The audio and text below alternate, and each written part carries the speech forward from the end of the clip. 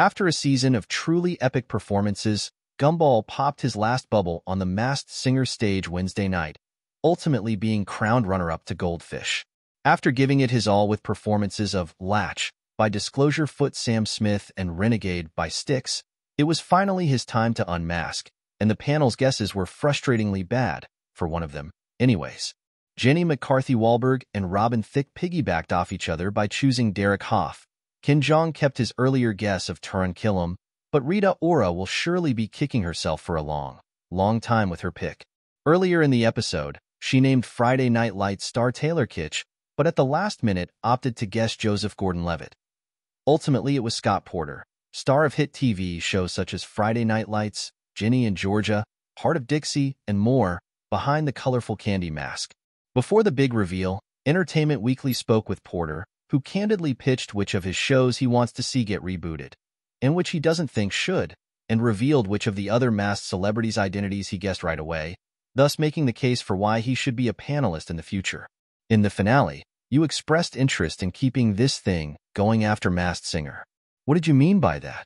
Scott Porter: I just meant that I want to continue to perform overall. I think I stepped away from it for a long time trying to fit in the boxes that Hollywood wants to put you in on occasion. And I found myself a couple of years ago. I started doing smaller, just theater shows in Los Angeles. I did a parody of I Know What You Did Last Summer, a musical, and then I did the last 5 years. And I've been performing with a band on occasion in LA, and through that all, I was getting some confidence back as a performer, but jumping into Masked Singer was a whole different animal, and I wasn't sure if I still had it. But through every week, almost being eliminated twice, having to sing Whitney Houston and Cher and the Battle Royales and continuing to win, I think I realized that maybe I still do belong on a stage here or there. So I would love to see what opportunities come up next. I'm not saying I'm immediately going to go try and record an album.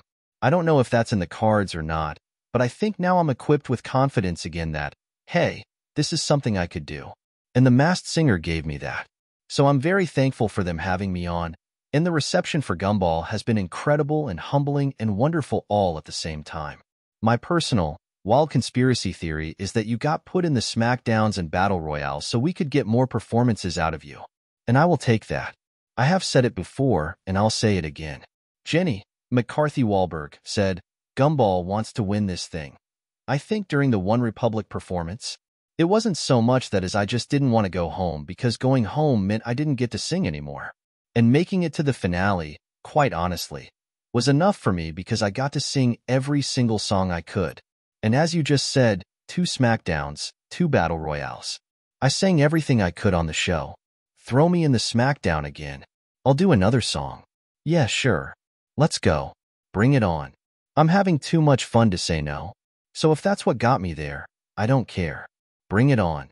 The panel got so close to guessing you a few times, with guesses of your Friday Night Lights co-stars. Have you heard from any co-stars that maybe did guess you? No, not really. No former co-stars or anything reached out to me, but the person that I was really scared was going to guess who I was actually Nick Cannon. I was coaching his son's baseball team throughout the entire time I was on The Masked Singer.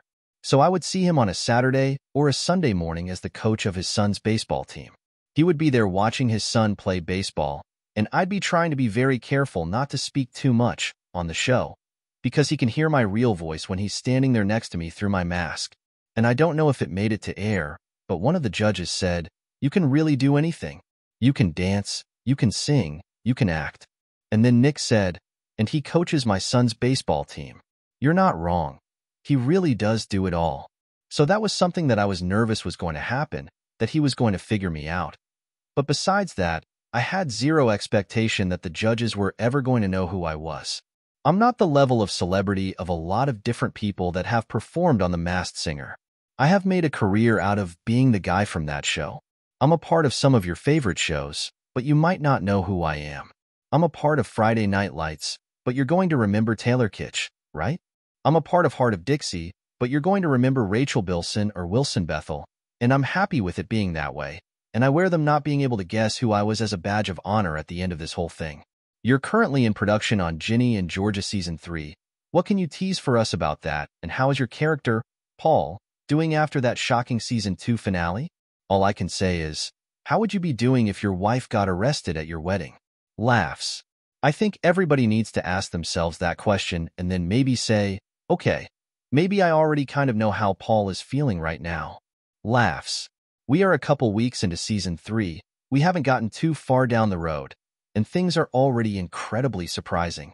So I can't wait to see what is in store for Paul the rest of the way in season 3. In the age of reboots, sequels, reunions, and revivals, I have to ask, are there any plans for anything related to Friday Night Lights? Friday Night Lights ended in such a way that I think everybody who worked on that series was incredibly happy and satisfied, and we had a real sense of accomplishment. We were fortunate, in the day and age of shows getting canceled too early all the time, to have gotten 3 season pickups for season 3, 4, and 5. So, creator, Peter Berg, the rest of the writers, all of the actors, we knew we had 39 episodes to tell the rest of the story, and we did it. And I feel like they landed it in such a special way. If there's ever another Friday Night Lights, I don't think it'll be with the cast or the crew that was a part of that particular run. I think it could live on 100%, especially if you had the right pieces in place, but there's no plans of it. I know there's always rumors of it, but nothing that I've heard. The show that I think would be a more likely reboot would be Heart of Dixie. I think all of us actors would love to go back to Bluebell for a little bit and sing and dance and just have fun. I wish TV had more shows like Heart of Dixie where you could go and just spend an hour without the pressures of the world and truly escape into a place that's just fun and light and supportive. So who knows if any of those shows ever come back. But I feel like both of those shows that I was a part of had perfect instincts, and I kind of feel like The Masked Singer did too, for me this season. It happened that the Masked Trophy is a little bit too much pressure, but having the chance to sing everything that I wanted to and see a good friend like Vanessa Hudgens win the whole thing was pretty awesome. Maybe you can come back as a panelist or guest performer. They do that sort of thing all the time on the show. Listen, here's my chance. I should be a judge, because I guessed everyone in my group from day one. Really?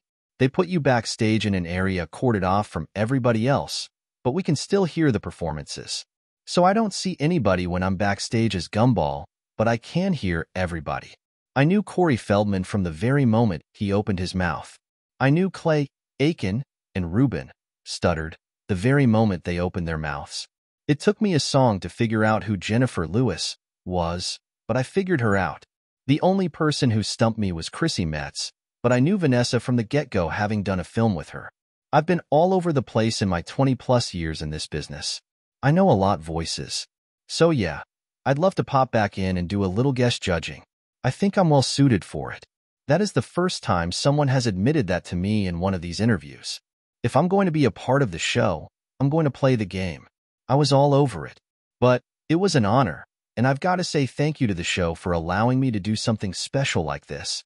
I'll keep it with me for a long time, and thank you for chatting with me about it.